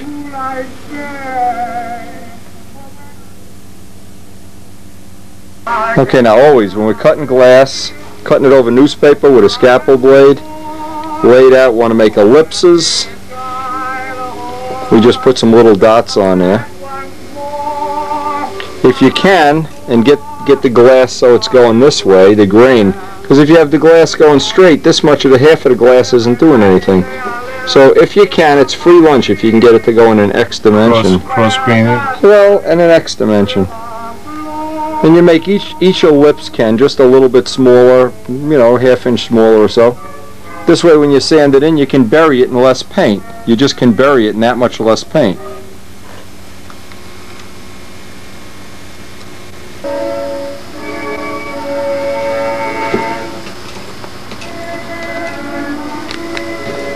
Now if you want to, you can use that one for a pattern. Take and lay that back up on here, and take the pen and put dots all around it if you want to be cute, and this way they'll all match. They'll all be the same. You just do it with a marker pen. We just had one here.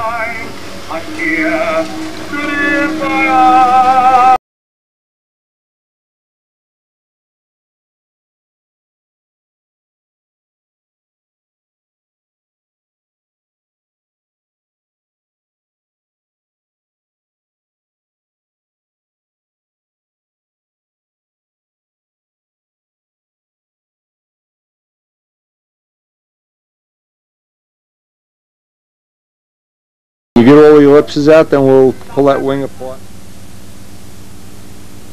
On the wood yet? Doesn't matter if you didn't. No, just I didn't. interpolate it. Okay. All right. Always use the tubes where one tube is twice as big as the other. Ken's already got the glass already cut. We already did the other side for practice. How much of that you doing?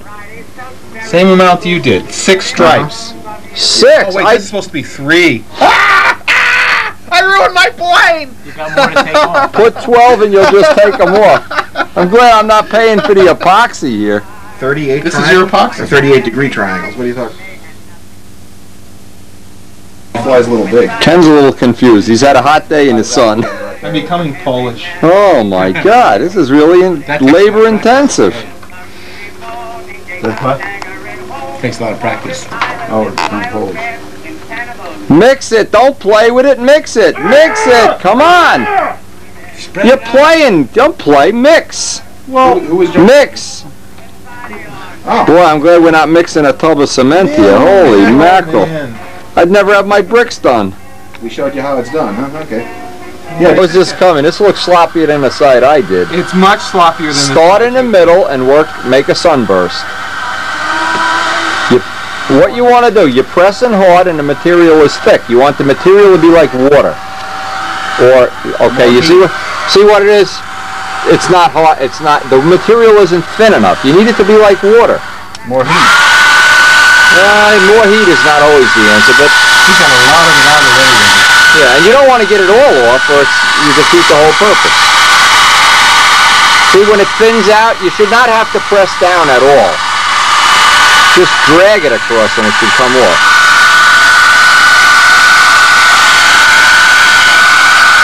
Start in the middle, always make a sunburst. Let it just drag off onto the edge. There you go.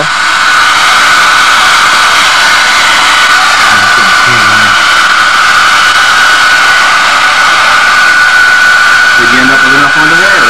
That little gun makes a lot of heat. Oh, God, yeah. Oh, yeah. So that's the whole thing, is to get it wet enough that you can just drag the trowel. Don't go crazy. They'll sand right off. Okay. See, like you get a hair here, you can pull this off. But don't make yourself crazy doing it. The hair on a blob, it'll go away. A blob, right. And the other thing, let it sit for a couple of days. Put it out in the sun if you can. Let it cook. If you try to sand that the next day, it's a nightmare sanding it. It doesn't fog the paper up, huh? Right. Now the kids were very good. They bought me 2 fish for Father's Day, and Karen bought me 5. So at some point in time here, it's getting a little crowded. Anyway, some of the plants that we got from the Circle Burner field, these are the plants, right? I've been bringing a few home every day. Some of them look real good, some of them look kind of mediocre, but hey, I tell you, the price, you couldn't beat the price. It was great. Anyway, I really have enjoying the fish, but I got props to make today. It's an unflyable day. The wind is blowing all over the place crazy, so good day to make up some props.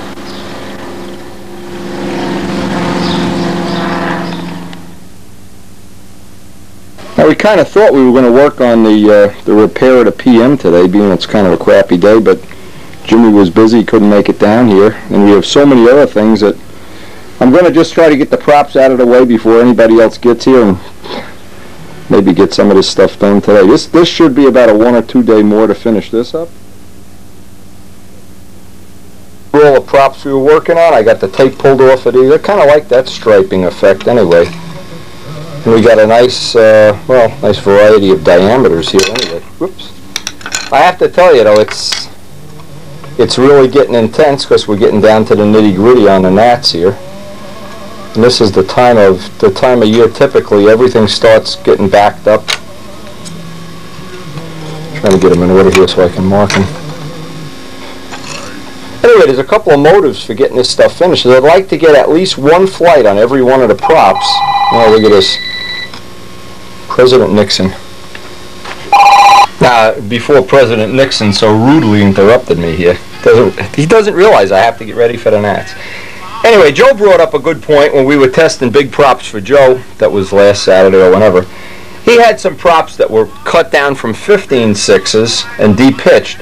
And he made a good point that when you're using a bigger prop like a 15, there's a lot more wood. You can change the pitch angles.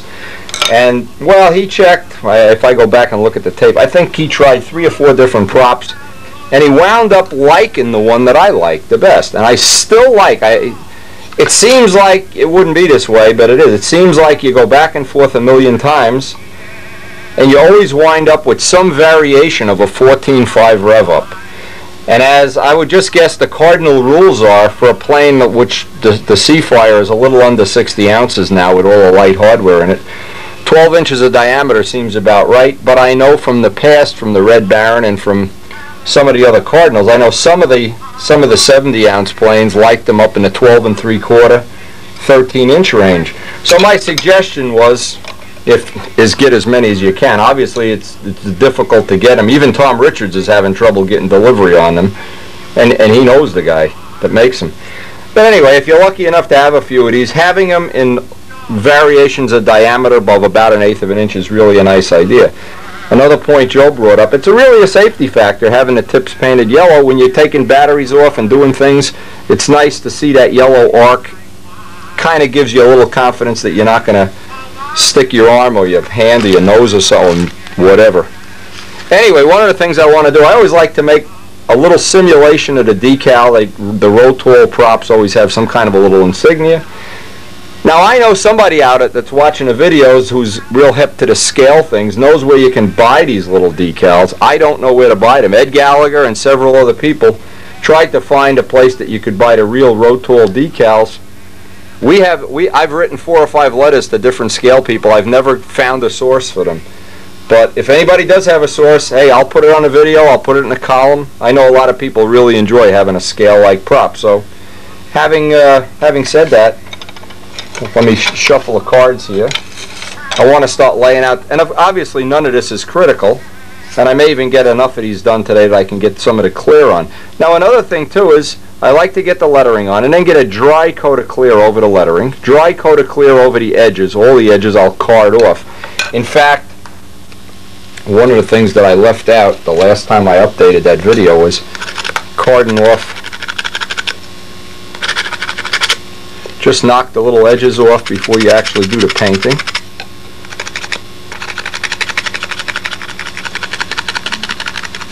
And one of the people that's been doing, just a prediction of mine, one of the people that's been real good about picking up all these little paint tips is Ken Thompson, and I expect he's been working on that profile a couple of days this week. I expect he's going to really get into the finishing end of it and maybe do some real nice finishing work real early in his world of stunt, which a lot of people don't really get to do. But the problem with that can be that if your building and finishing skills get ahead of your flying skills, you wind up crashing planes that took hundreds of hours to build. So maybe that isn't really the greatest asset in the world, I don't know. Robert Sabatino's been flying that Nobler, flying the wings off it. And by the way, that is an excellent, excellent plane for a first built-up plane deal, especially if you don't have to carve the turtle deck like we've done and take a lot of the shortcuts like making a flat tail. Now I'm sure that's not approved by some people that design planes, but the reality is it doesn't make a bit of difference. The plane still flies great. I've made similar Cardinals with flat tails, built-up tails, airfoil tails. I haven't seen any real significant difference or any significant benefit one way or another. I'm going to take a little break from doing this lecture set on the props. Got this picture today, and it's a reel. You can see how old the photograph is. It's from Charles Mackey.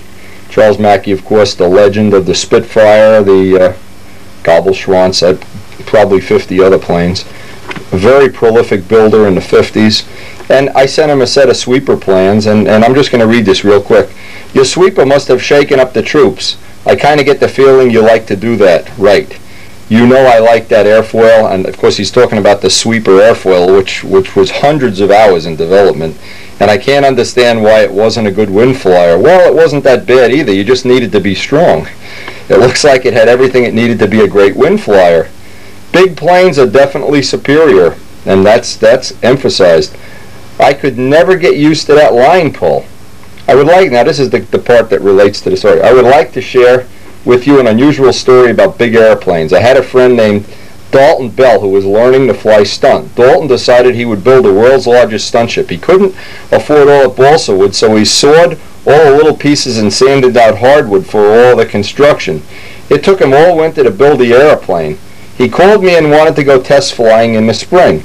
We were about ready to fly when another guy walked up that we had never seen before and said he lived in the area. He said he had a big airplane too. And when he came back with it, it was bigger than Dalton's. Well, nobody was ever bigger than a sweeper, so we don't have to worry about that. Now, back to the letter. We just had to sit there and laugh. I think I could scrape up some photographs of the two planes if you have any interest. Neither airplane flew very well. Well, unlike that, let me assure you, the sweeper did fly well. And Charles, of course, is getting to be a good pen pal and a good friend. Thanks for the photo. Believe me, you had to be a real man to fly that plane. And that is a good airfoil. I always try to come up with something that simulates that little emblem. I noticed from the pictures it was blue, and what I've been doing is cutting out little squares from these big letter sets and just pretty much improvising. It's not a scale model, so it doesn't really matter. Improvising something that simulates that Rotoll decal. Anyway, you can see what I did. I just took that little piece of the 5. And you can be pretty creative here. Some of them I even put an R, a black letter set R in there, but basically this is just to line up. And I always see I attach it to the table with some tape, otherwise it's really hard. You're on an angle, it's going back and forth. Difficult to do. In fact, I got a scratch on this one. Another thing too is that before I paint these, I'll get an ink pen and just hit this edge so all the edges are nice and straight too.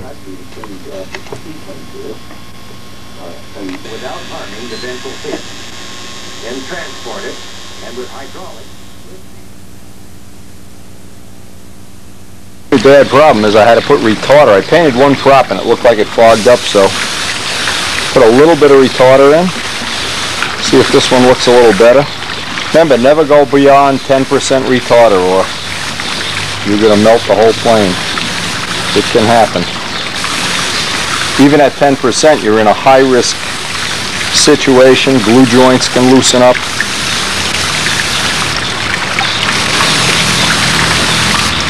Let's get an idea of how this material dries up. It is really nice to work with. In fact, I see it starting to rain. Jeez, what luck we're having today. Those days you just can't. You see now, you can see there's still a little bit of grain. In fact, I'm getting raindrops on here. I'm going to rush through this. I want to get this in. First coat, usually I'll give it 1 coat or even 2 coats. Get the edges extra. George is on his way over here. We're going to go do some masonry work in the rain. Oh man. Anyway, this is really nice material.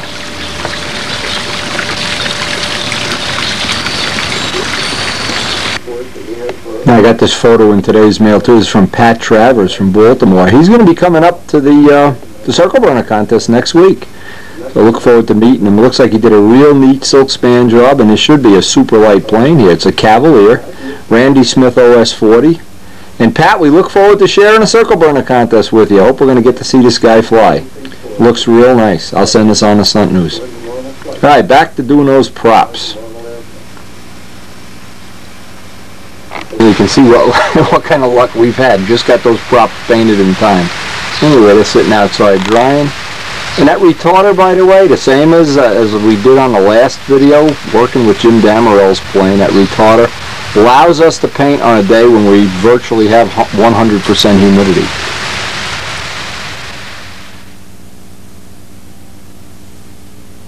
While we're on the subject of props, I was trying to explain, as a fellow Don that's in the club, I was trying to explain to him about props. Some basic, simple information. And basically what I was trying to explain to him, we want more or we want less. And how to try to identify what some of the telltale signs that you don't have the most efficient prop possible on a plane. Now just as an example, he was running a Tiger 51, I think, with an 11.5, but I'm not sure. It was one of those props you can't read the numbers on. But anyway, it was very weak in the overhead 8. Well, that's a telltale sign. Weak overhead 8. That's usually weak above 45 degrees. Top of the hourglass. Look for these telltale signs. This is always a situation. Look for the telltale signs. These are the signs that are showing you that you need more diameter or more pitch or both. Now, just a good example. This is just a perfect example. When we took his ship and put on a 12.5, it was like magic. 12.5 zinger. All of a sudden, overhead 8's solid as a rock. Top of the hourglass was boom, boom, boom. No problem at all. Got rid of these two problems. More diameter, more pitch, or both. And this is just a direction you should be thinking about going in. Now the other side of that, if you're flying on a runway, clean air, and you have excessive wind-up, the first thing you want to do if the wind is blowing this way is bias the maneuver so that the loops are on this side. It's called bias. Bias will do as much as having the right prop on the plane. You never want to have the maneuver exactly downwind. That's part of the whole problem. People years ago, when they got suckered into this thing of believing that tune pipes cure wind-up, and I do not believe that for 1 minute. I think that's all nonsense. But anyway, beside the point. Biasing the maneuvers. Obviously, there's some maneuvers that are impossible to bias, like the 8. Some of the vertical 8s, you can't bias it more than a certain amount. You can't start flying 30 or 40 degrees off center. But biasing them a little bit into the wind, outside's a little bit downwind, that seems to be a big help. That allows you to fly in more and more wind. Another thing, speaking about props, you usually, when wind-up is excessive, the things that usually will kill it is a head gasket, number one. If you're going to use the prop you already have, a head gasket will help kill some of the wind-up. But less pitch will too. If you want to leave the head gasket this way it is, just get a prop with less pitch or less diameter or both. Now see, I know what somebody's going to say. They're going to say, oh no, I had this certain setup and I went and put a bigger prop with more pitch and it was better. That's going to happen some of the time, but not always. A general rule of thumb, runway air, you need less pitch, less diameter, or both. That's always my feeling, and you always have to be concerned with. The biggest single thing is biasing the maneuver. Okay, a couple other little tips that'll help, and this is basically aimed at runway air. The wind is blowing in this direction. These are things that may transition into allowing you to fly in more and more wind. I would like to have an imaginary line go down the circle. Let's pretend that this now is the circle, the flying circle, and that for the sake of argument you're right here. So let's get a rough idea. If we were going to try to do the wing over, that's one of the things. Let's pretend this is still the wind. I would like to start the wing over just before this because the wind is going to catch the rudder and almost put it right on track. Same thing with the pull out here. You want to try to be dead downwind. You want to try just before, because what happens if you get to here, now you've got that. You want to pull up just before and let the wind kind of push it into position. Same thing downwind here. You want to try to just let it get totally downwind and then snap it if possible. The one thing you want to avoid at all costs, is not to overfly the wind. Now, let's just walk through a pattern real quick here, and I know this is information that's worth its weight in gold. I see the wind is getting really strong. We're going downwind. I want to bias my inside loops basically in this quadrant. Inverted flight, of course, you've got to deal with backing up a little bit here and adjusting the controls at both sides. But outside loops here, so that they would almost touch. That would be my first choice. The squares, I would say, are going to be a mirror image of the insides. Now, there's one thing you want to remember. If you do happen to get the squares here, as you're in this position, the wind is going to be blowing you down toward the ground. So, if possible, this leg, this is the critical leg, and the critical pullout is right here. That should be dead downwind. And these are like oversimplification of flying lessons, but they really work. Coming up into the outside square, I would want to hit this corner dead downwind if possible. Because if you're over here, President Nixon calls you. Let me get the phone. Anyway, back to the wonderful world of stunt. As I was saying, if you try to bias the outside square this way so that the direct downward leg is right about at exact point the wind would be blowing downwind, that's usually the way I like to do it. Triangle, I always like to favor a little bit on the upwind side. Reason for that is this is the pullout, and the pullout is where you don't want the wind blowing you down. Over here the wind is going to be accelerating. Otherwise the wind is going to be working in your favor. It'll tend to speed up here, stay the same there. In fact, it'll have better tension with the wind blowing than without the wind blowing. And the pullout won't accelerate right here, so that's one of the major things. Again, let me just continue the line here. The 8, obviously, you want to try to bias so the center is right downwind. Square 8, the same way. In the wind, it would be obviously to your advantage to not fly out any longer than you have to. Vertical 8, I'd like to get it dead downwind if possible, and that can vary to also favoring just a little bit on the upwind side or dead downwind. Same thing with the hourglass. Overhead 8 right through, if possible right through. And the 4-leaf clover, I don't know if I'm even on the page here anymore. Same thing on the 4-leaf clover, down around with the intersection leg directly downwind. So if you look real close, you get just a rough idea, and this is not obviously not one of those things where there's no other choices, but this is something that'll probably help you make it as convenient or comfortable as possible to do your flying in the wind.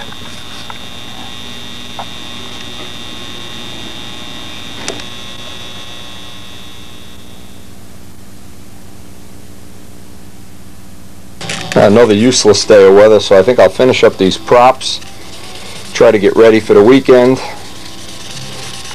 Looking forward to spending another day with Joe. Maybe we'll get some flying video even. Anyway, 1200 sandpaper, and guess what? Good old Gorham's. Gorham's on a sock always seems to work the best. It's where you actually do both sides of the prop at the same time.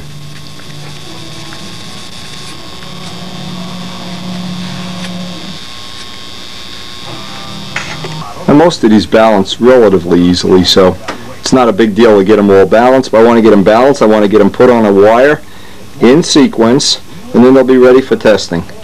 And we may get to test some of them this weekend, depending on the weather.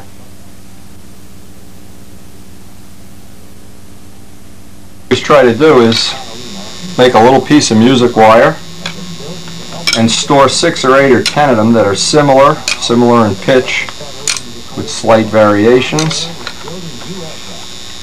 Now, in fact, what I did here, I don't have them in sequence, but it's not really a big problem.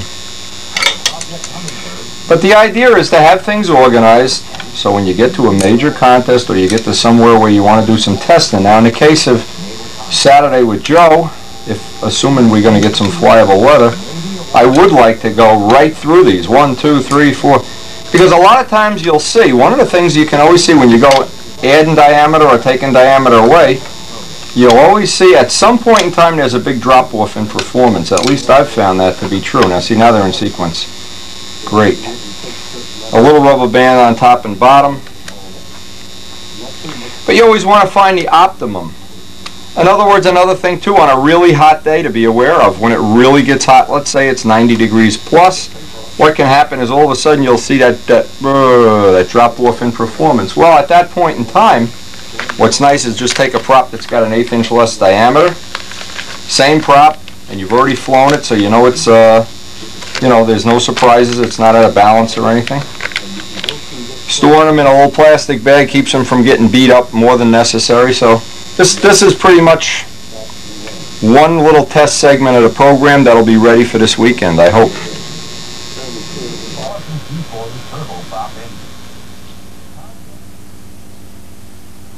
Alright, now just to show you what a good guy this Les is, take a smile. Because years from now, he's going to be an expert. Yeah. He went home, took a pattern, made up all the plywood parts. Excuse me, I did myself. Oh, I didn't take Okay. from you.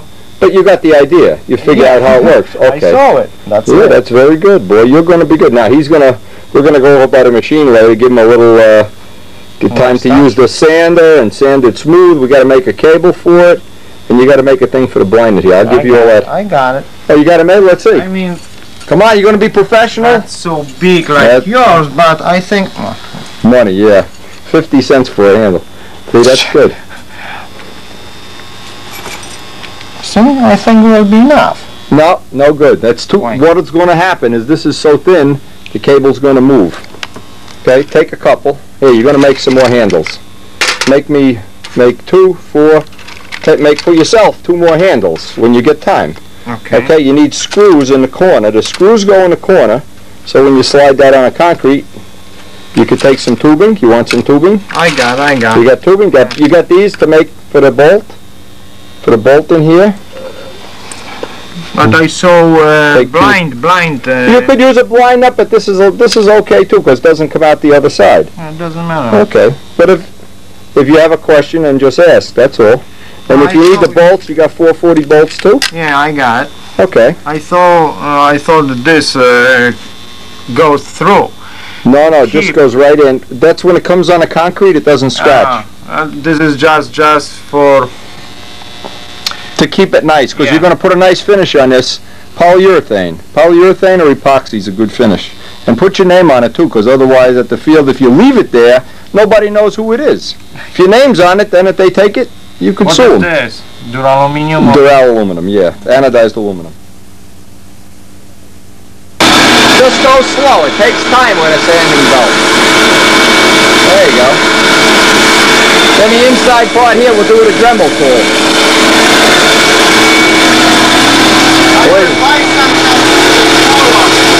Believe me, this guy's going to be a pro. He is really into this. It's hard to believe. I got to give him credit. He's here every day working on this stuff.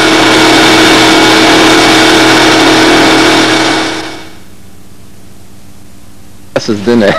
He is really a pro, believe me. This guy got out again. He's out again. He was. Alright, come over here. Yeah, you silly thing. You can't swim, see? You can't believe he's been in a pond for 2 weeks. All he does is swim around. Hey, put me back in the pond. Now what I decided to do, because he doesn't really look like he's he's gonna fall off the table again. He falls, he jumps off things. What I really decided to do, he doesn't look like he's having that much fun in the pond. He isn't a social animal, I guess. And we were trying to look at his feet to decide if he was a water terror. He swims like a champ. And I'll bite you, Nowski. I'll bite you. I'll bite you. You think I'm not tough? I'm tougher than Scott Smith. I'll cut a foam wing out of your head. Anyway, I'm going to bring him back to the club field tomorrow and turn him loose a little bit away from the road where I found him. I'm just, look, he wants to bite me again. We don't like you to bite me. You'll be in big trouble. We'll make a foam wing out of your shell. I'll make a wheel pant out of you. So here's the deal. He's going back to the field tomorrow. In the meantime, I don't want him in the pond.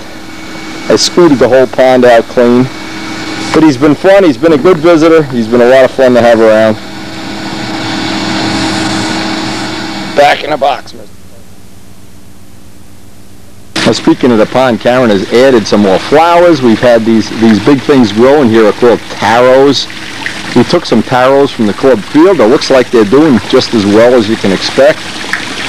We have 15 fish in here now. The kids got me 2 more fish for Father's Day. Everything's jumping and jiggling. I don't know, it's been a lot of fun. I'm going to go back down to the shop to get Wes to work on that handle. He's a good kid, boy. They're coming, okay? Hey, all right. That's it.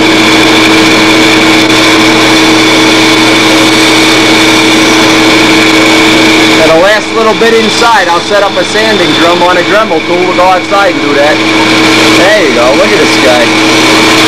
How do you say pro stunt in Polish?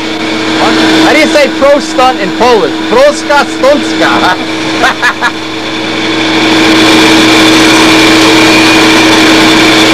He's like a big Brian Kiefer. Just don't stick your finger in there. You'll find out about that belt sander.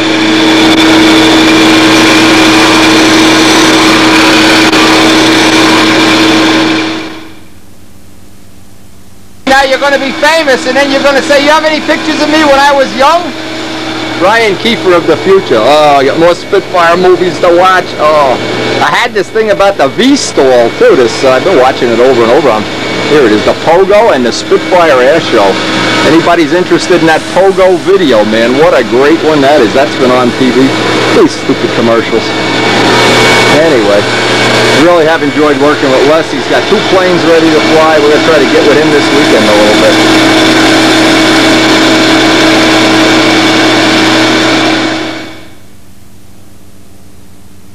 Coming up on the end of this tape, and boy, I'll tell you, between Spitfires and Pogo, that Pogo tape is unbelievable. And needless to say, anybody wants a loaner, you know, give me a, hey, coupon for free pizza or something. Anyway, this is another good video. A lot of good Spitfire stuff, SeaFire stuff, Hurricanes. I love having the tapes. The tapes are really awesome.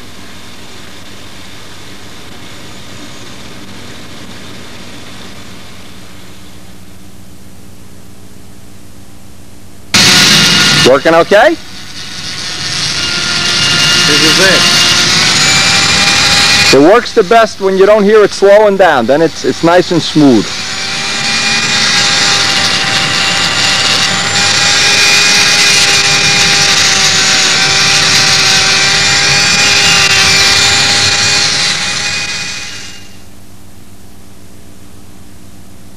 Yeah, you better put my brother back to circle burner field or I'll bite you in the ankles. You'll be in big trouble.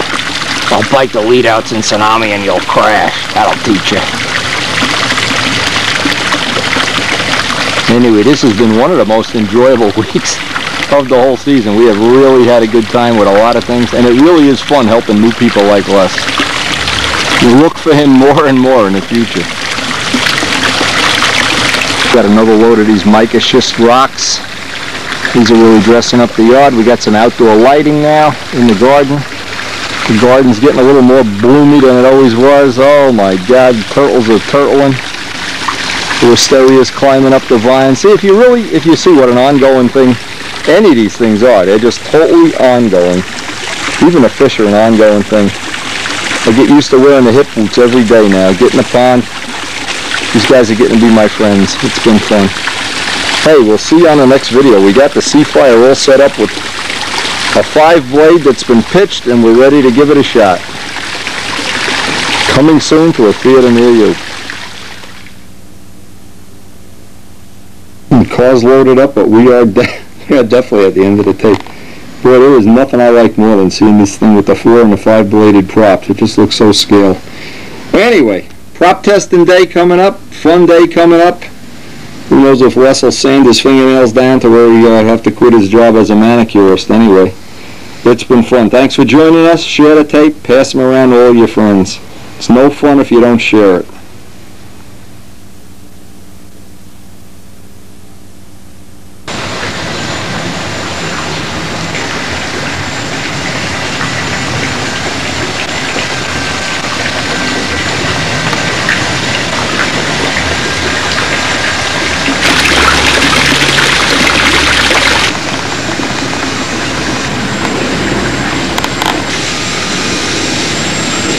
No problem, right?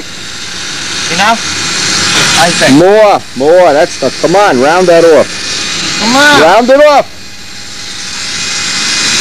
The straight one I can No, round it more. Round it more.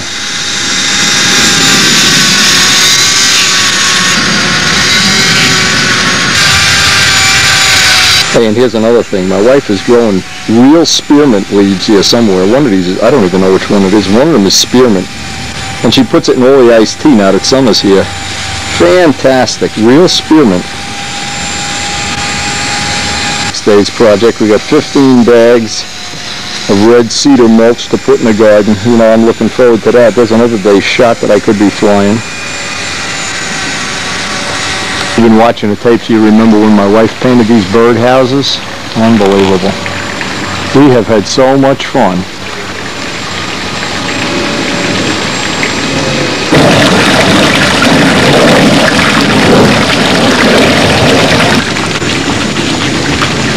right, at least one thing good, you won't see me on the next video. I'll be up the circle burner field, and when I get big, I'll run out in a circle and bite his stooge wire. Anyway, hey, thanks for joining us. It's been fun. As much fun as having this turtle around, though. Hey. And the last scene, ongoing growing rosebush, now reaching up to the 3rd floor. Les, are you finished? Yes. This guy takes all day to make a handle. You got to be able to do that in half the time. Okay. Now you take sandpaper by hand, fine sandpaper. That's fine. Take a piece of 220, sand it, and I'll put some polyurethane on there for you. I got polyurethane downstairs. Maybe the first... Yeah, 220. Just take it right off the bench. 20, sand it nice.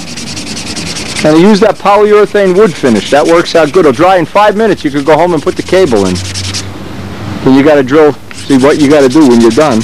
You got to Dremel this out so you could put that piece for the cable in there. Okay, as long as you know that. Professional, totally professional.